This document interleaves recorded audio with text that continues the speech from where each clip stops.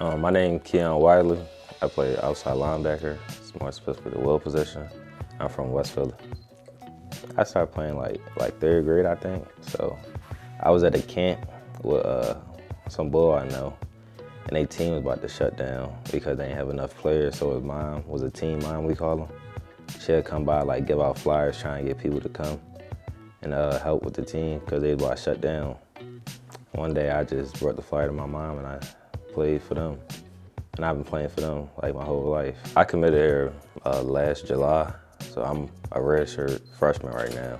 But during the time, Coach Pride was here, and I connected with him pretty well on my visit. Then once he left, I didn't feel like it was no need for me to decommit or even reevaluate my decision because I already had loved the university.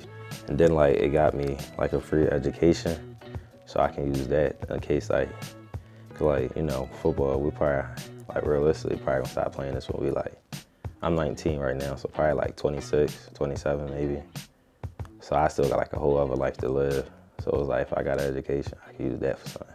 And my family, nobody else that went to college. It could do a lot, just not the football aspect, but just let's say, I know in RPTM, what I'm majoring in, I might have to get an internship, and I need 200 hours.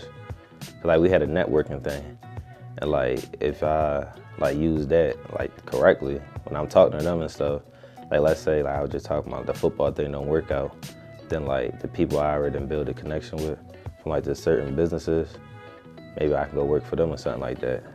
You feel me?